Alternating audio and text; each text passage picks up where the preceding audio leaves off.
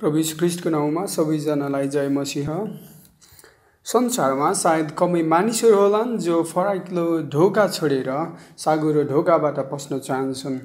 सजिलो अथवा फराकिलो बाटो छोडेर साँघुरो अथवा कठिन बाटोमा हिँड्न चाहन्छन्। जब हामी ससाना बालकहरू थियौँ, हाम्रा अभिभावकहरूले हामीलाई साँघुरो बाटोबाट नहिँड्न अर्ती दिनुहुन्थ्यो। जब हामी उमेरमा ठुला भयौँ, हामी आफै होसियार हुन्छौँ अनि फराकिलो बाटोमा हिँड्छौँ। यो त संसारको बाटो हो। आज हामी ख्रीष्ट येशूले हामीलाई कुन बाटोमा हिँड्ने भन्नुभएको छ सो हेर्नेछौँ। विगत केही समयदेखि मत्तीको पुस्तकबाट हामीले डाँडाको उपदेश अन्तर्गत राज्यको सिद्धान्त भन्ने श्रृङ्खला हेरिरहेका छौँ। आज हामी मत्तीको पुस्तक अध्याय 7 पदहरू 13 र 14बाट हेर्नेछौँ। यदि तपाईँसँग आफ्नो साथमा बाइबल छ भने मसँग तपाईँहरू हेर्न सक्नुहुनेछ। मत्तीको पुस्तक अध्याय 7 पदहरू 13 र 14 हामी सबैजनाको निम्ति म पढ्नेछु। साँघुरो ढोकाबाट भित्र पस, किनभने विनाशमा पुर्याउने ढोका फराकिलो र बाटो सजिलो हुन्छ र यसबाट भित्र पस्नेहरू धेरै हुन्छन्। किनभने जीवनमा पुर्याउने ढोका साँघुरो हुन्छ र बाटो कठिन हुन्छ, जसले चाहिँ जीवनमा पुर्याउँछ र त्यो भेट्टाउने थोरै नै हुन्छन्। यस खण्डदेखि अरू केही खण्डहरूमा येशूले बारम्बार दुईवटा कुराहरू देखाउनु भएको छ। यहाँ दुईवटा ढोका छन्, साँघुरो र फराकिलो। दुई बाटाहरू छन्, सजिलो र कठिन। दुई गन्तव्यहरू छन्, जीवन र विनाश। र दुई समूहहरू छन्, धेरै र थोरै। यस पछाडिका खण्डहरूमा पनि हामी दुई प्रकारका रुखहरू देख्छौँ, असल र खराब, जसले दुई किसिमका फल फलाउँछन्। दुई किसिमका मानिस जसले ख्रीष्ट येशूलाई इमान्दारिताका साथ विश्वास गर्दछन् र झुटो मानिसहरू जसले देखावटी रूपमा येशूलाई विश्वास गर्दछन्। हामी दुई किसिमका मानिस यहाँ देख्छौँ, बुद्धिमान र मूर्ख। दुई किसिमका जगहरू देख्छौँ, चट्टानमाथि बसालिएको र बालुवामाथि बसालिएको। र अन्त्यमा दुई किसिमका घर, सुरक्षित र असुरक्षित। आउनुहोस् हामी अब पद 13 र 14लाई हेर्नेछौँ। पद 13 यसरी सुरु हुँदछ, साँघुरो ढोकाबाट भित्र पस। जसै ख्रीष्ट येशूले भित्र पस भन्नुभएको छ, यो एउटा निमन्त्रणा साथै तत्कालै गर्नुपर्ने आज्ञा हो। यसकारण यहाँ निर्दिष्ट कामको आवश्यकता पर्दछ। प्रभु येशू ख्रीष्टले यो आज्ञा ढोकालाई अवलोकन गर्न, ढोकाबारे बुझ्नको लागि भन्नुभएको होइन, तर ढोकाभित्र पस्नको निम्ति हो। धेरै मानिसहरूले डाँडाको उपदेशलाई प्रशंसा गर्दछन्, तर यी सिद्धान्तहरू कहिले पछ्याउँदैनन् र यी शिक्षाहरू कहिले पछ्याउँदैनन्। येशूको शिक्षालाई राम्रो मान्दछन्, येशूलाई आदर गर्दछन्, तर कहिल्यै उहाँलाई आफ्नो प्रभु र मुक्तिदाता भनेर जीवनमा स्वीकार गर्दैनन्। येशूले यहाँ जुन ढोका तिमीलाई मनपर्छ अथवा जुन ढोकाबाट पस्न तिमीलाई सहज हुन्छ, त्यही ढोकाबाट भित्र पस भन्नुभएको छैन, तर येशूले त साँघुरो ढोकाबाट भित्र पस भन्नुभएको छ। हरेक मानिस एक न एक ढोकाबाट भित्र प्रवेश गर्दछन्। येशूले भन्नुहुन्छ साँघुरो ढोकाबाट भित्र पस अथवा सही ढोकाबाट भित्र पस, जुन परमेश्वर आफैले तयार पार्नु भएको छ। त्यो एकमात्र ढोका जसले जीवनमा पुर्याउँदछ। ख्रीष्ट येशूले संसारमा हुँदा बारम्बार यो प्रष्ट रूपमा भिन्नता देखाउनु भएको थियो कि परमेश्वरको धार्मिकताको उचाइ र यहुदी र अन्य मानिसहरू जो ख्रीष्टलाई पछ्याउनुको कुनै अर्थ देखेनन्, उनीहरूको बाहिरी देखावटीपन। परमेश्वरको राज्य साँघुरो बाटोमा पस्नको निम्ति साँघुरो ढोकाबाट पस्नुको कुनै विकल्प छैन, जो प्रभु येशू ख्रीष्ट आफै हुनुहुन्छ। ख्रीष्ट येशूले यूहन्नाको पुस्तक अध्याय 14को 6मा भन्नुभएको छ, बाटो सत्य र जीवन म नै हुँ, मद्वारा बाहेक कोही पनि पिता कहाँ आउन सक्दैन। हामी ख्रीष्ट येशू मात्र एक बाटो हुनुहुन्छ भनेर जब प्रचार गर्छौँ, उहाँको साक्षी बन्छौँ। यो हाम्रो दृष्टिमा, यो आफ्नै दृष्टिमा सही धर्म भएको कारण हामी यसो भन्दैनौँ, तर यो त परमेश्वरको सत्यता मानिसहरूको माझमा प्रकाश गरिएको कारण हामी यसो भन्दछौँ। हामी यही सुसमाचार प्रचार गर्छौँ कि येशू मात्र सत्य बाटो हुनुहुन्छ, जुन साँघुरो बाटो हो, किनभने यो नै परमेश्वरको बाटो हो जहाँ मानिसहरूले मुक्ति र अनन्त जीवन प्राप्त गर्दछन्। हामी यही साँघुरो सुसमाचार प्रचार गर्दछौँ।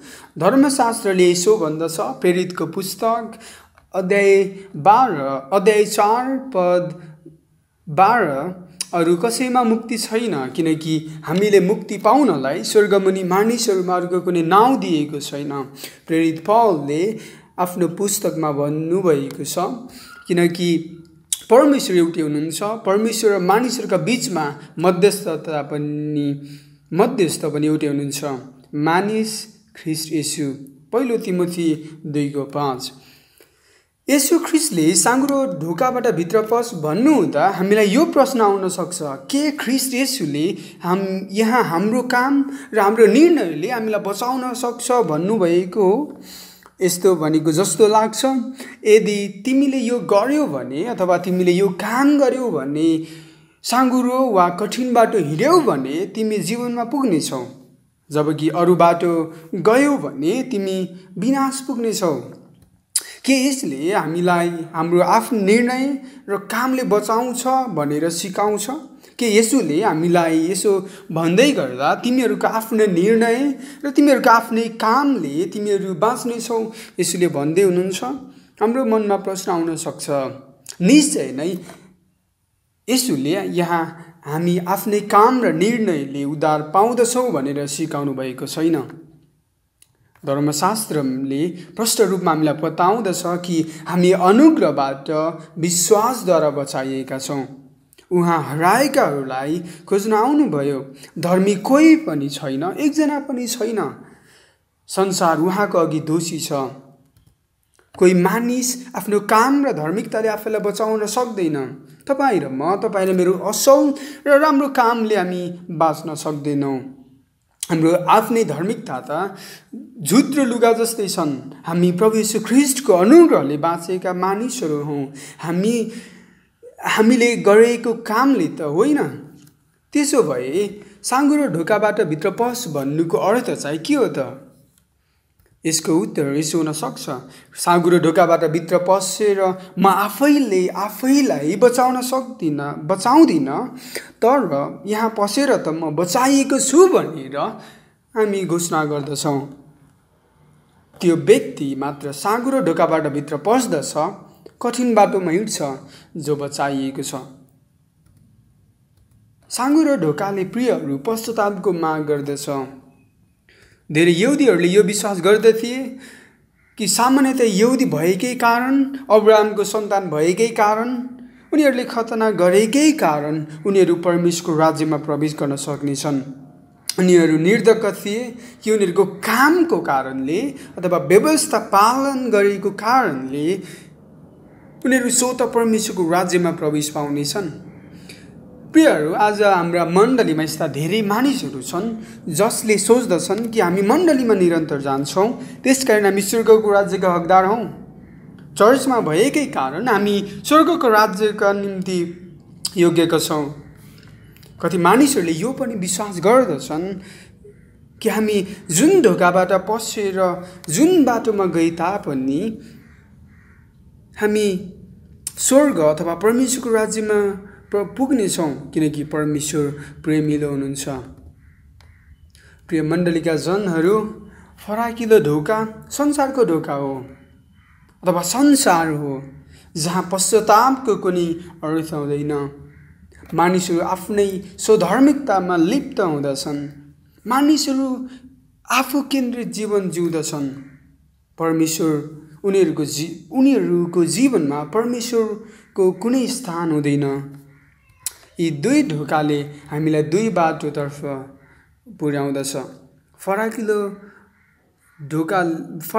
ढोकाले सजिलो बाटोमा पुर्याउँदछ र साँघुरो ढोकाले कठिन बाटोतर्फ पुर्याउँदछ।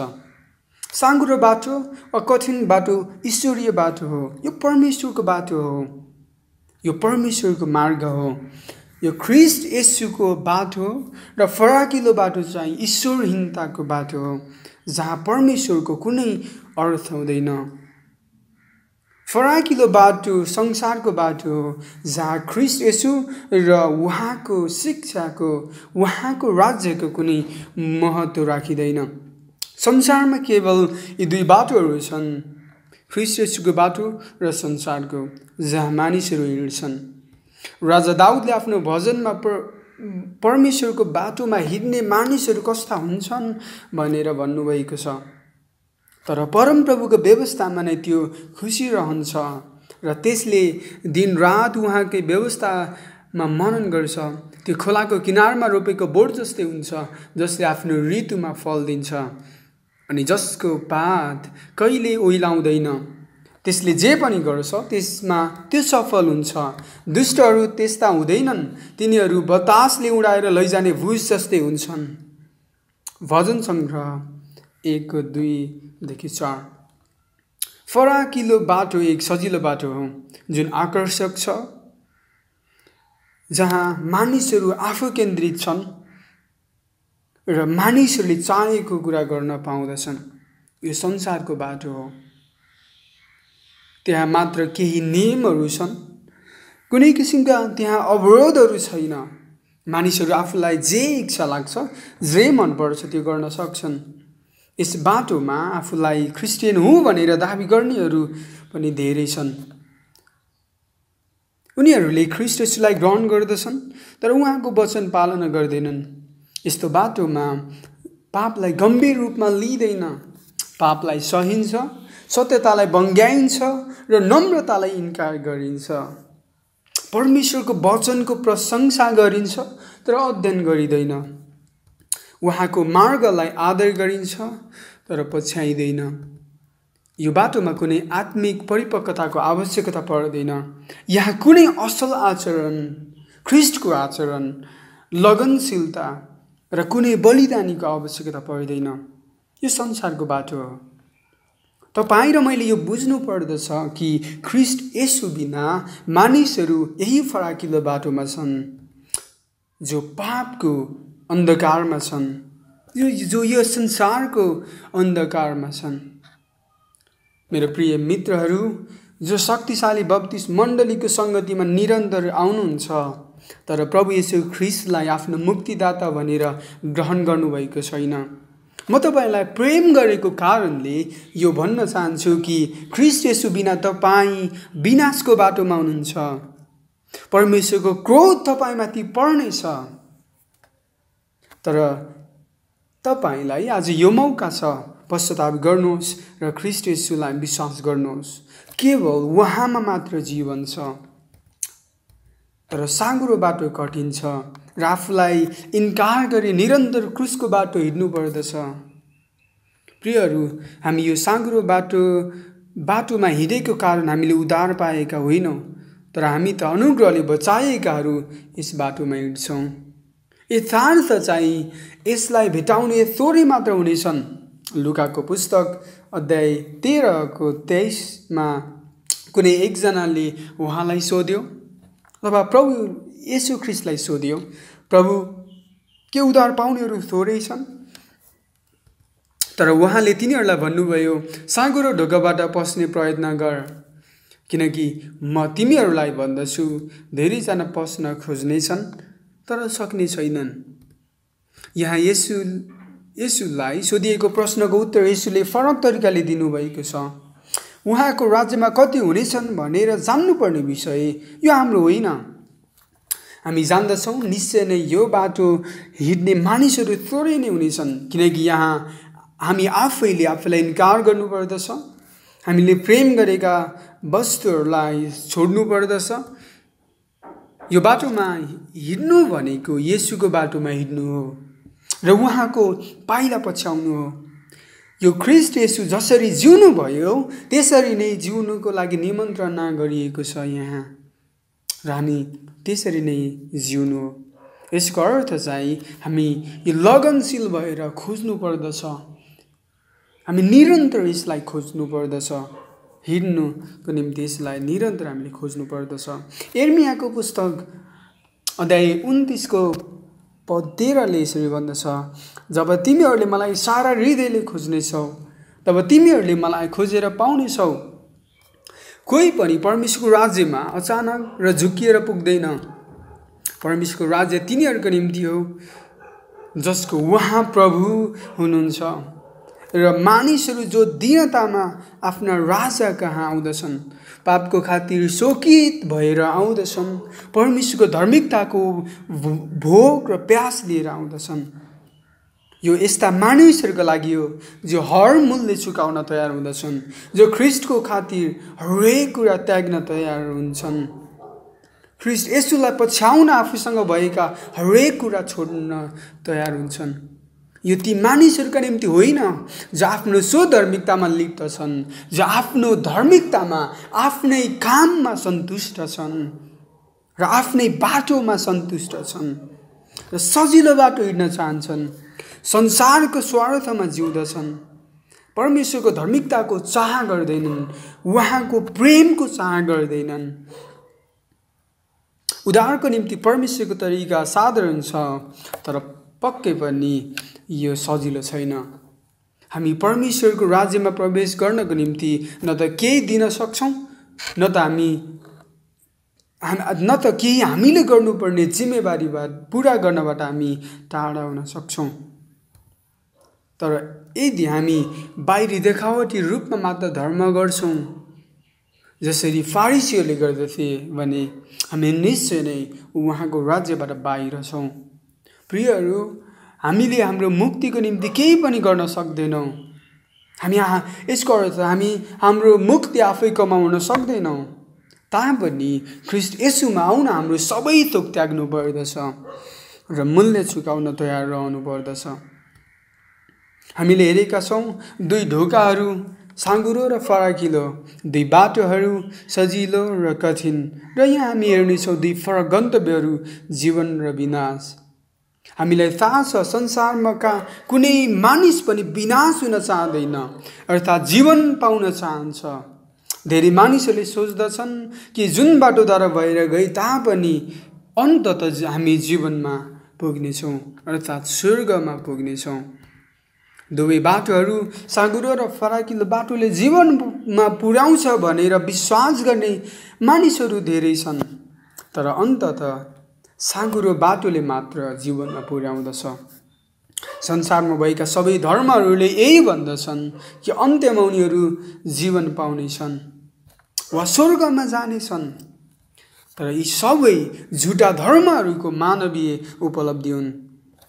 परमेश्वरले फरक बाटोका फरक गन्तव्य छन् भनेर पहिले प्रष्ट पारिसक्नु भएको छ। यिर्मया 21:8 यसरी भन्दछ, परमेश्वर आफैले यहाँ भन्नुभएको छ, यस प्रजालाई चाहिँ तैँले यसो भन्, परमप्रभु यसो भन्नुहुन्छ, हेर म तिमीहरूका अघि जीवनको बाटो र मृत्यु राख्दैछु। फराकिलो र सजिलो बाटोले विनाशतर्फ डोर्याउँदछ, तर साँघुरो ढोका र कठिन बाटोले जीवनमा पुर्याउँदछ। यी दिनहरूमा नेपालमा सच्चाई भन्ने समूह तीव्र रूपमा बढिरहेको छ। उनीहरूसँग पनि हामीले पढ्ने बाइबल छ, उनीहरू पनि हामीले पढ्ने बाइबल पढ्दछन्। उनीहरू पनि हामी जसरी नै शनिबार भेला भएर गीत गाउँदछन् र सङ्गति गर्दछन्, तर उनीहरूले आफूले पहिलेदेखि मानिरहेको धर्म, संस्कृति, आफ्ना चालचलनहरू कुनै पनि कुरा छोड्नु पर्दैन। यसको अर्थ उनीहरूको जीवनमा रूपान्तरणको कुनै आवश्यकता छैन। पापको पश्चाताप, पापको स्वीकारको कुनै अर्थ छैन। प्रियहरू, यी सबै झुट हो। यी मानिसहरू विनाशको बाटोमा छन्। संसारमा एक मात्र बाटो छ जसले जीवनमा पुर्याउँदछ। यो भन्दा मानिसहरू रुष्ट बन्न सक्छन्, तर प्रिय प्रभुका जनहरू, संसारमा यस्तो अरू कुनै धर्म छैनन् जसले जीवनमा पुर्याउँदछ। जीवन त केवल ख्रिस्ट येशूमा मात्र छ। ख्रिस्ट येशूले भन्नुभएको छ, जीवनलाई भेटाउने थोरै हुनेछन्, तर संसारको फराकिलो बाटोमा हिँड्ने धेरै हुनेछन्। हामीलाई लाग्न सक्छ जुन बाटोमा धेरै मानिसहरू छन् त्यो नै असल छ, त्यो नै असल होला। जीवनमा पुर्याउने बाटो त्यो हुन सक्छ, तर सधैँ धेरै मानिसहरूको समूह नै सत्य हुन सक्दैन। धेरै मानिसहरूको समूह छ भन्दैमा प्रियहरू उनीहरू नै सत्यताको पछि छन् भन्ने हुँदैन। जीवन त केवल ख्रीष्टमा छ। हामीलाई पृथ्वीमा त्यहाँहरू कुनै बाटो दिएको छैन जुन बाटोद्वारा भएर हामी जीवन प्राप्त गर्दछौँ। त्यो बाटो त केवल ख्रीष्ट येशूद्वारा मात्र त्यो बाटो त केवल ख्रीष्ट येशू मात्र हुनुहुन्छ जहाँ हामीले जीवन प्राप्त गर्दछौँ। आउनुहोस् हामी प्रार्थना गरौँ। परमेश्वर, हामी तपाईँलाई धन्यवाद दिन्छौँ कि तपाईँले हाम्रो निम्ति एउटा बाटो तयार पार्नु भएको छ। त्यो केवल ख्रीष्ट येशूद्वारा तपाईँले बाटो तयार पार्नु भएको छ। हामी तपाईँलाई धन्यवाद दिन्छौँ तपाईँको कृपाको लागि, तपाईँको अनुग्रहको लागि। प्रभु, हामी तपाईँको मार्गमा छौँ। तपाईँको मार्गमा हामी भए तापनि धेरै समय हामी लड्छौँ, धेरै समय हामी चुक्छौँ। तपाईँको अनुग्रह हामीलाई दिनुहोस् कि हामी दिनहुँको हाम्रो जीवनमा तपाईँको मार्ग, जीवनको मार्गमा हामी जिउन सकौँ र हिँड्न सकौँ। ख्रीष्ट येशूको नाममा आमेन।